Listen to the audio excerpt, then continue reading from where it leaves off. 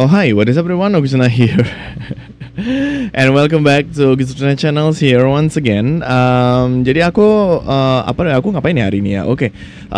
Jadi ini hari ini sebenarnya ini adalah hari Minggu ya guys ya, dan hari ini tuh sebenarnya gabut gitu. Dan aku exploring some applications, some new applications yang bisa aku terapin di projectku selanjutnya gitu kan. Tapi aku ada nemu satu yang katanya sih mirip sama filament gitu ya. Itu adalah Tomatophp guys.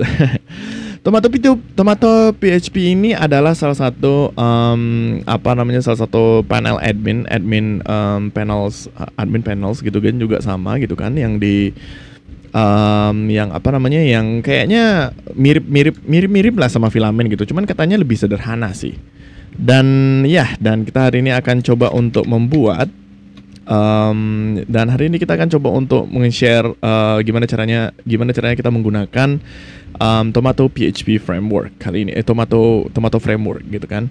Nah, di sini ada instalasinya, langsung aja kalian bisa cek di install gitu kan, di install terus ini udah selesai belum ya? Class Tomatophp oke. Run composer audit, application successfully, could not find driver. Okay, could not find driver. It's really okay for me. Dan so kita akan coba untuk explore dulu untuk melihat filenya apakah udah benar di sana. Dan example Tomatophp dan no, there's nothing work. Okay, so kita akan coba untuk ulang dulu ya guys ya.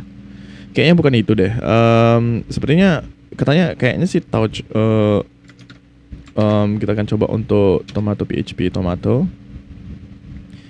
dan otomatis kita akan menginstal semuanya di sini, installing all of them. Semuanya ya aku install ya. Oke, Laravel Sanctum apa segala macamnya aku install semuanya. Skip bit part existing file. Oke.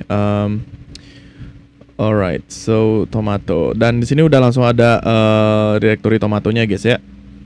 Dan di sini could not find driver of course. Dan kita hari ini akan mencoba untuk melihat apa saja isinya. Kita akan coba explore once again. Aku bingung ya. Oke, dan semuanya di sini udah semua aja seperti ya just like a Laravel directory gitu kan. Terus kita coba ke PHP Storm 64. Kalau misalnya di sini tuh kita di sini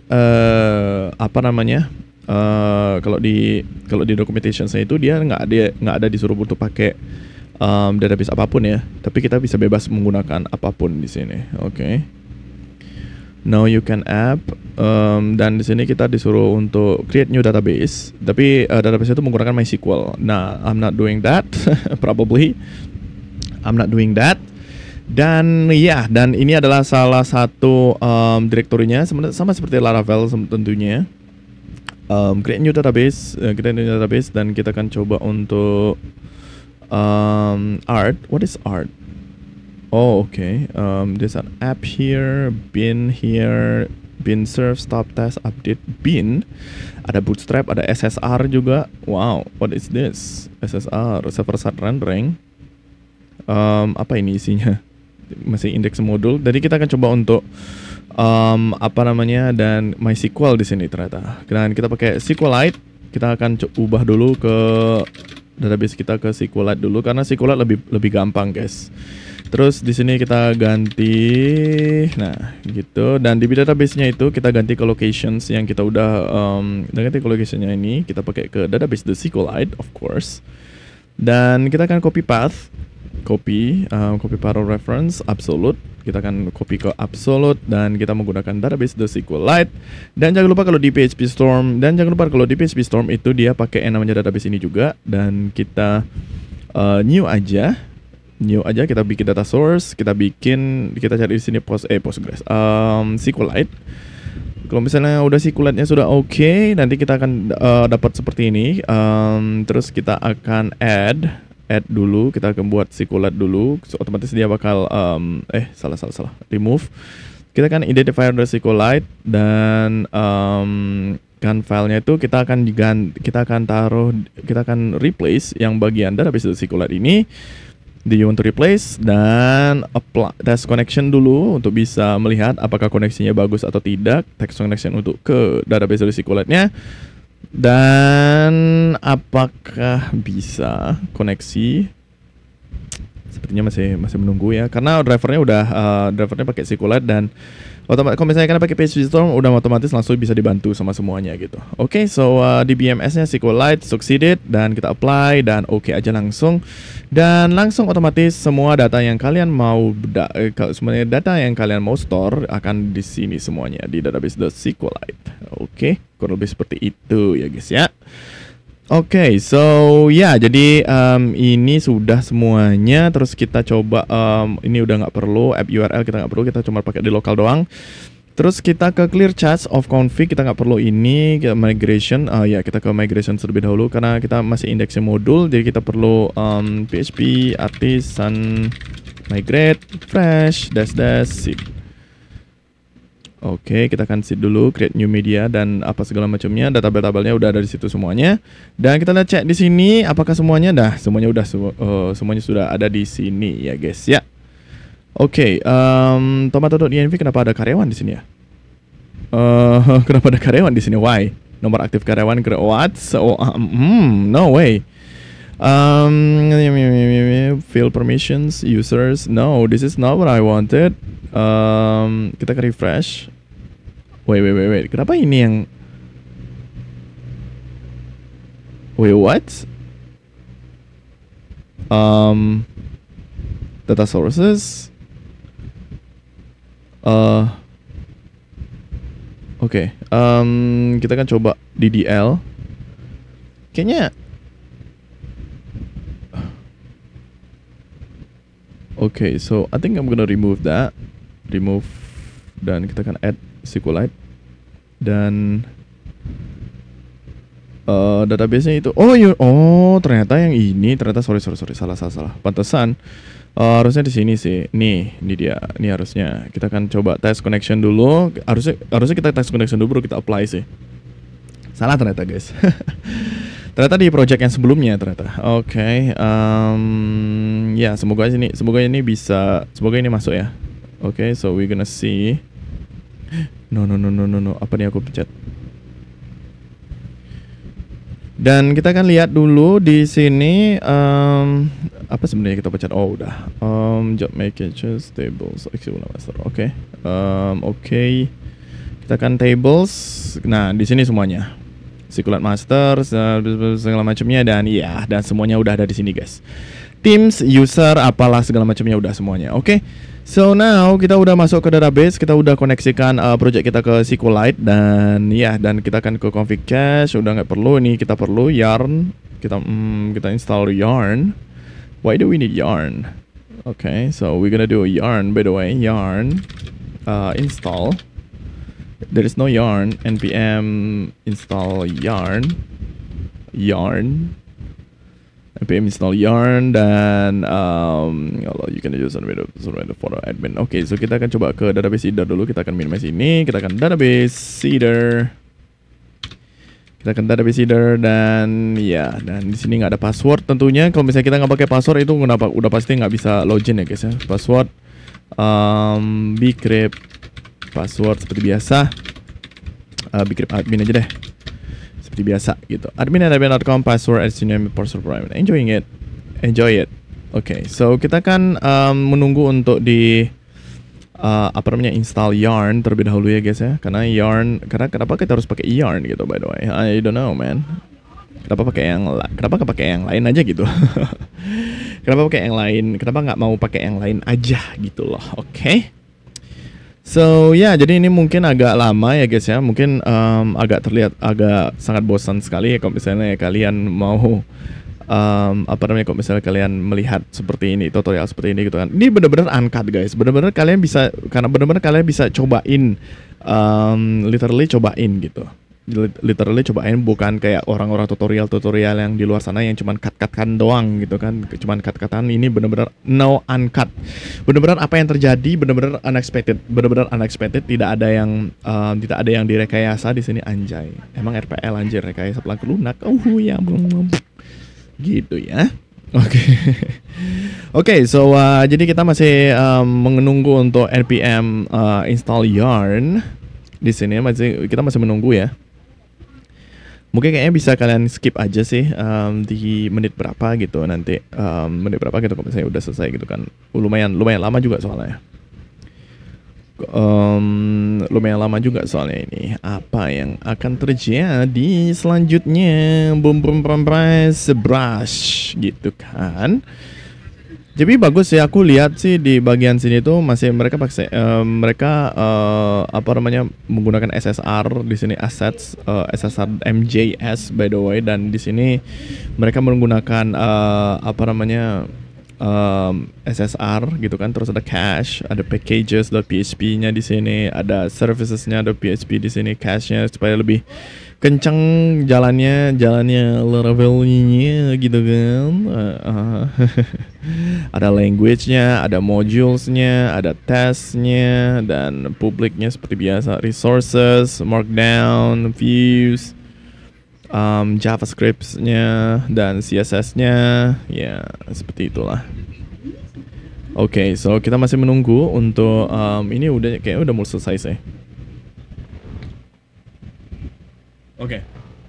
So, jadi kita akan udah yarn sudah ikut instruksi yarn build. Kita akan coba yarn build and yarn install npm yarn install. Oh wow.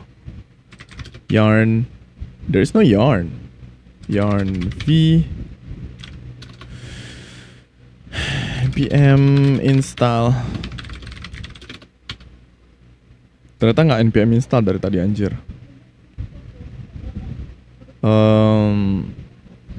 Okay, so we're gonna do npm here, dan ternyata udah npm. Ternyata npm run build. Npm run build. Kita masih bundling dulu untuk untuk bisa menggunakan aplikasi ini ya guys ya. Kita nggak tahu sih sebenarnya apa yang akan terjadi selanjutnya gitu, tapi kita nggak tahu sih. Kita nggak tahu bakal gimana nanti ke depannya. Apakah kita akan pakai tomatophp untuk di real projects kita, atau kita nggak tahu sih. Remove it from plugins. Kita masih menunggu untuk untuk melihat bagaimana tomatophp ini bekerja, dan kita masih belum bisa login. Kita masih belum bisa login, dan kita masih belum bisa kita masih belum bisa run ya, run ya. Terus kita udah npm run build, terus kita ke php sama migrate dulu, karena kita udah membuat sebuah membuat PHP artisan kita udah membuat seeder gitu kan. Terus kita ke PHP baru kita bikin PHP artisan serve. There you go. Terus kita akan cek dulu di sini ya, dan admin dimintanya ini gininya login admin/login ya, admin/login. Oke. So let's take a look. Tuh nggak mau dia, kenapa ya? Tolol banget anjir nih Ark, sumpah. Oke, kita akan coba untuk localhost 8000 admin/login. Kita pakai localhost, kita login di sini. Oh, loginnya oke, this is good, literally good. Kita akan coba admin sebentar. Kita akan coba ke database header test@example.com. Passwordnya itu adalah admin. Kita akan login. Sebenarnya sih standar ya. Okay, this is good literally. Ada dashboard, current team, no team. Kita akan searching. Di sini langsung ada logo tomatonya. Cuman menambahkan kurung kerawal, terus ada bintang di di di tengahnya gitu kan. Kita bisa full screen by the way. Kita bisa full screen. But we love at Tomatophp, have a bug plus contact support. Oke, ada pluginsnya di sini. Pluginsnya tuh bisa langsung tambah plugin. Oke, that's really good. Welcome test user. Translations. Oke, translations. Actionsnya kita translate apa segala macamnya kita nggak perlu. Oke. So ya, jadi kita lihat dulu bagaimana Tomatophp ini bekerja. Kita balik lagi ke documentations. Terus kita ke start your first CRUD dan create customer stable.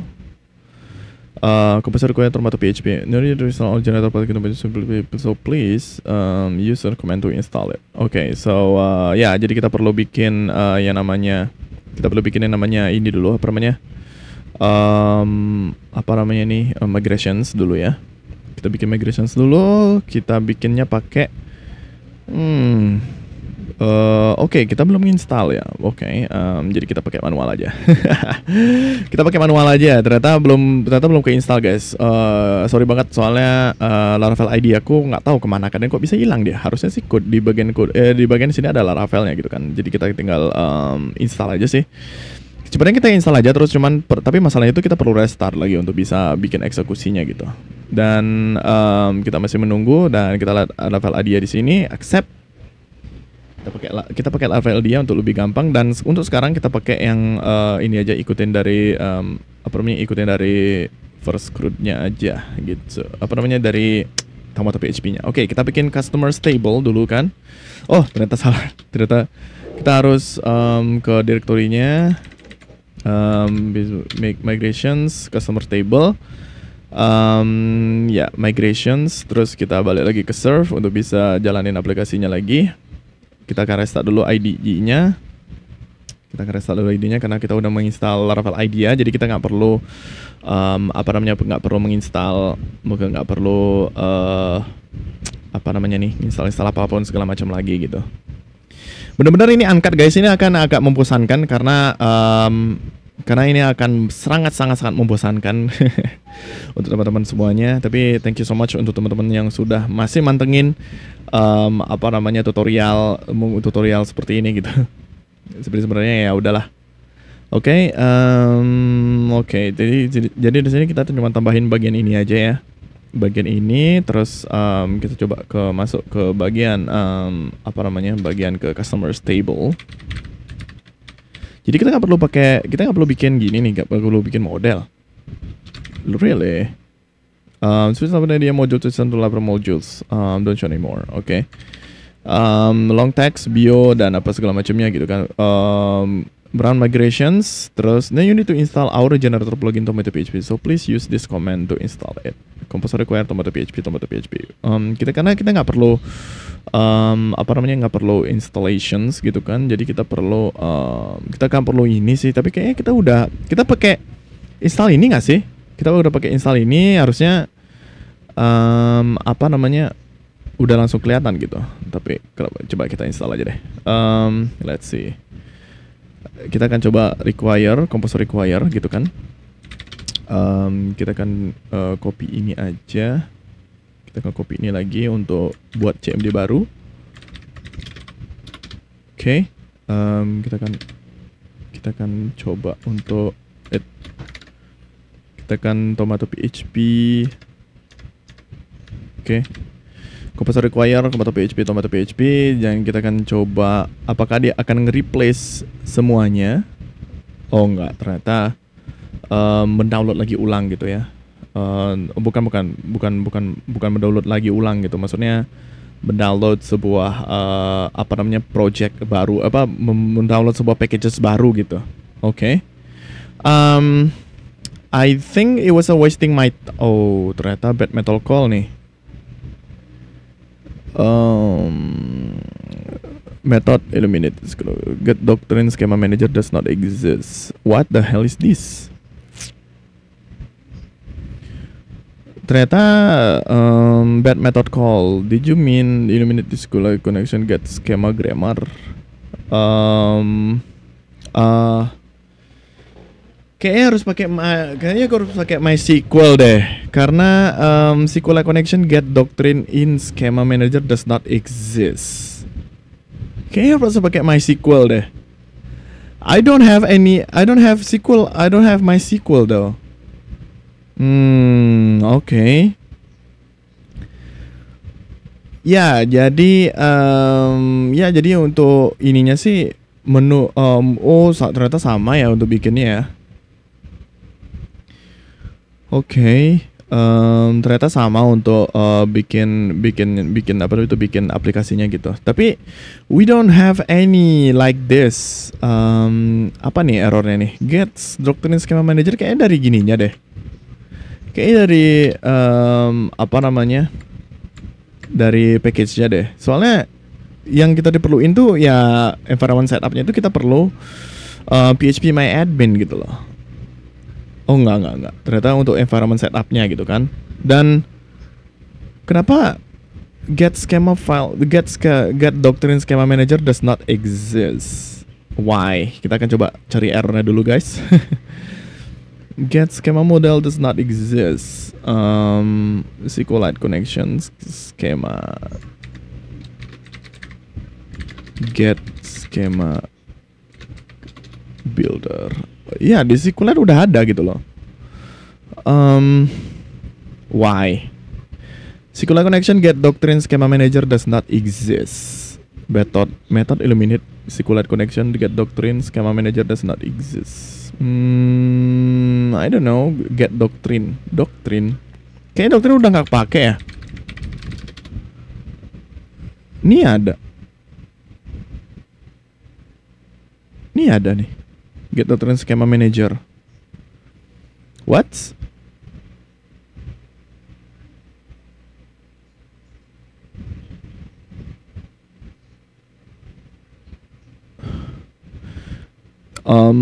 Bad method call. Did you mean? Tomatophp sepertinya ini nih dari I don't know man. Ini dari package-nya atau dari akunya nih?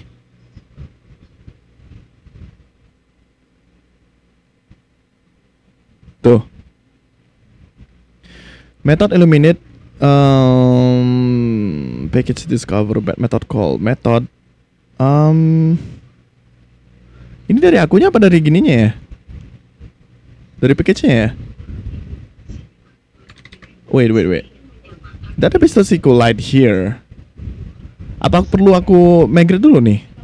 Apa aku migrate dulu kali ya? Migrate dulu deh. PHP Artisan, migrate flash, that's it.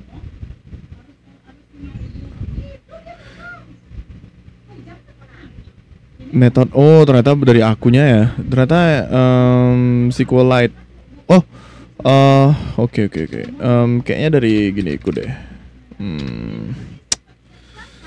Database SQLite harusnya sih dia fucking shit banget.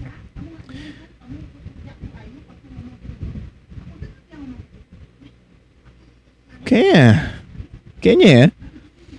Get doctrine SQLite connection get doctrine schema manager does not exist.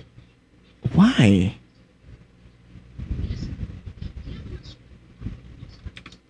Okay, so I guess apa aku pakai gini aja kali. Postgres ya biar kelihatan semuanya gitu selesai gitu.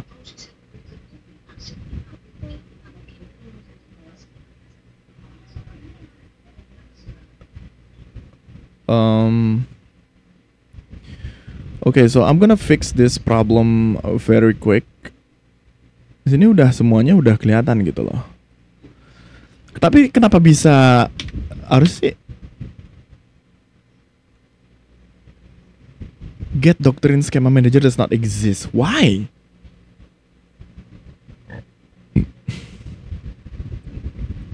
Why? Get doctrine schema managers. Padahal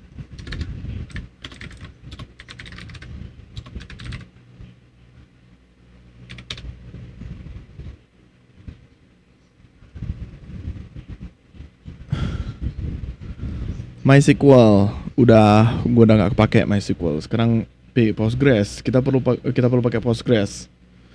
Apa? Kita perlu pakai apa lagi nih? Nggak mau dia ternyata. Why?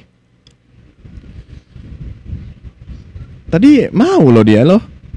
Apa namanya? Users. Kita akan cek user kita deh. Nih tes user nih udah mau cok.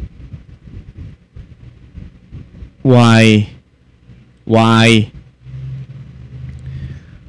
Get Doctrine Schema Manager does not exist. SQLite connection. Ini udah connect loh.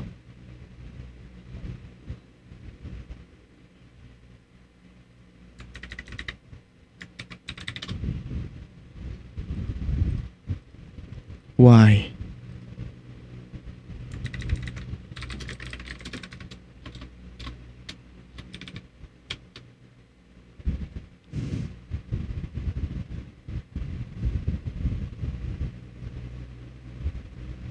In a minute database SQLite connection get Doctrine Schema Manager. What is this? Kayaknya perlu di cache config. Kayaknya perlu di config cache probably.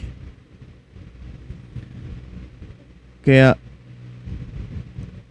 clear cache of config.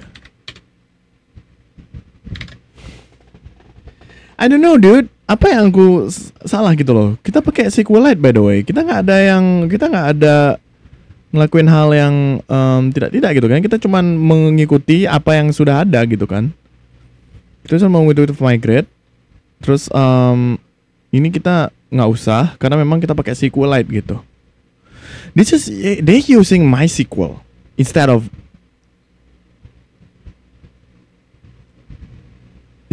MySQLite. Oke. Kayaknya kita perlu pakai Supabase ya by the way. Supabase. Kita login ke Supabase kita.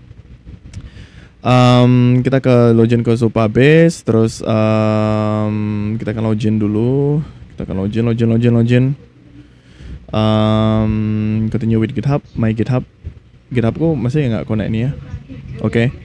So WWE integrations, kita akan coba restore project kita. Ini dulu, kita ke restoration. Kita masih perlu restoration dulu guys. Restoration in progress. Oke.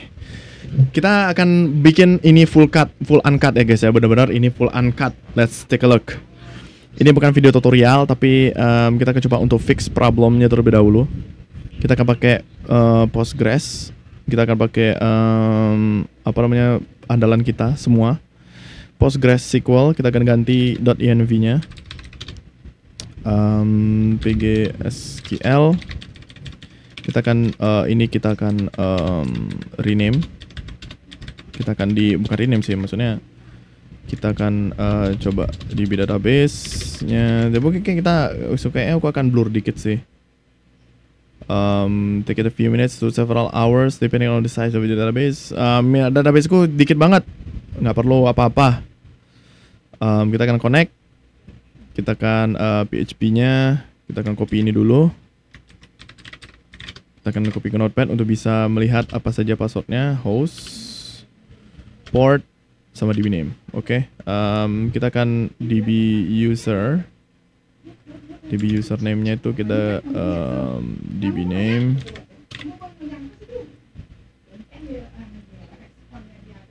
Kita ganti ke sini. Itu apa tadi itu ya? User ya. Oke, db user.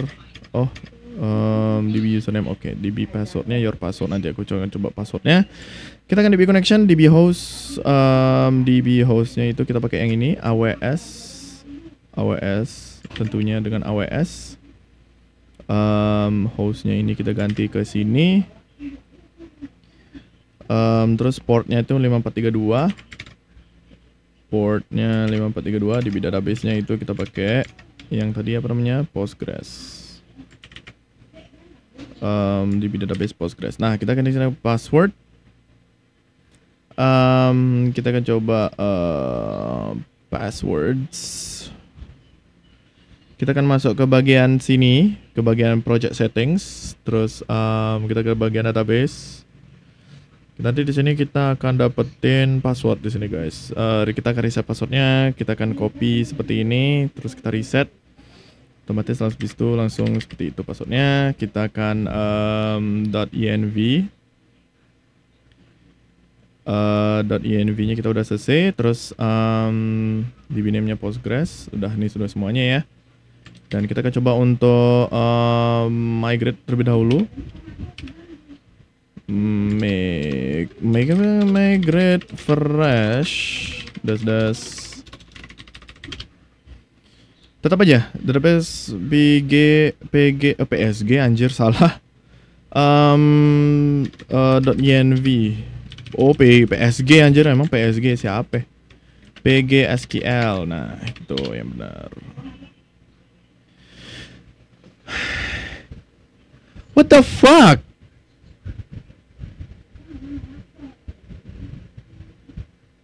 Get Doctrine Schema Manager does not exist.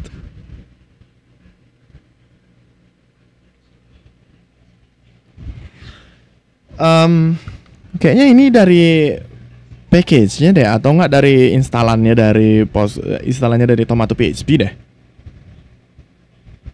Come on, dude. What the fuck? Aku berusaha untuk bikin tutorial loh ini.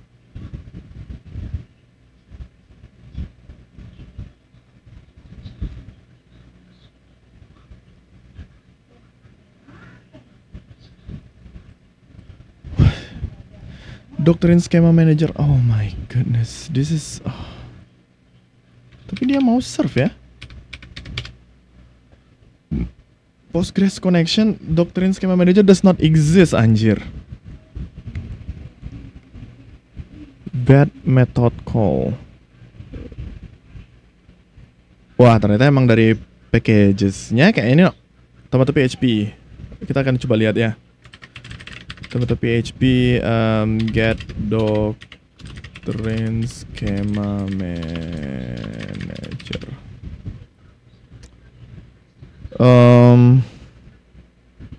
Oke, so kita akan coba ke GitHub-nya dan kita banyak banget kita akan melihat issues. Nggak ada issues-nya. Okay, so I guess it was a new issue by the way. Trying to install. Kayaknya double deh. Double. Apa antara aku yang package-nya ya?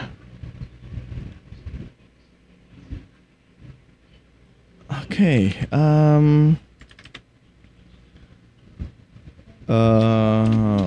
Okay, to install. Trying to install Tomatophp on. Tomatophp. I'm trying coba kita akan bikin issues dulu untuk Oke, sebentar. Apa aja tadi ya? Oh ya, Tomatophp. Kita akan cek dulu di sini. Apa sih yang salah? Oke, ini kita perlu ini karena you need to install our generator plugin, terus baru kita bisa pakai Tomato Generate kan? Kayak gitu kan harusnya? Ya. Yeah, try to install Tomatophp. I'm trying to use this command. I'm trying to do this commands. Bahasa require Tomatophp dan kita akan code here. Kita akan bikin ini code Tomatophp. Bahasa require Tomatophp. I trying to do commands it takes issues. Above. It shows issues above. Can you is it me or maybe your package? Maybe your package just got a issue. Let me know about it. Is it me or maybe just packages got your packages just got an issue? I'm trying to fix this. I'm trying to fix this using Postgres and SQLite. It's same. Oke, kita akan coba untuk bikin screenshot juga, kirim ke apa namanya? Kirim ke orang tomatophp-nya. Uploading image, dah. Itu kita akan submit this issue. Trying to install tomatophp, and trying to do the commands composer requiring tomatophp issues. This is above. Is it me or maybe it's just just is it same? Okay. Berujung bikin apa namanya? Issues untuk tomatophp, but it's okay gitu kan. Mungkin kayaknya dari aku sih, atau dari package-nya itu sendiri gitu. Kita juga nggak tahu sebenarnya apa yang sebenarnya terjadi gitu. So I guess that was it guys. Hampir setengah jam untuk menonton video ini ya. Sebagai seorang yang ya bisa dibilang apa namanya, there's no issues by the way. There's a issue by the way. Kita nggak literally kita nggak sebenarnya nggak tahu apa yang sebenarnya terjadi gitu kan. Dan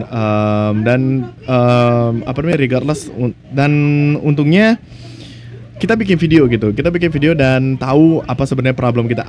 Antara problemku atau memang dari memang dari tomatophp-nya itu sendiri gitu. So yeah, I guess that was it. So thank you guys so much untuk teman-teman semuanya yang sudah menonton video ini. Dan sorry banget untuk teman-teman semuanya yang menonton ya. Sayang banget, harusnya ini adalah video edukasi untuk teman-teman semuanya, tapi sayangnya ini adalah video fixing issues by the way. Oh my god, holy hell. Thank you guys so much untuk teman-teman semuanya yang sudah menonton video ini. Jangan lupa like, comment, subscribe, komen saya kalian suka sama videonya. Jangan lupa support aku di Saweria tentunya. Jangan lupa ya. Jangan lupa. And I will see you guys in the next episode. Bye bye.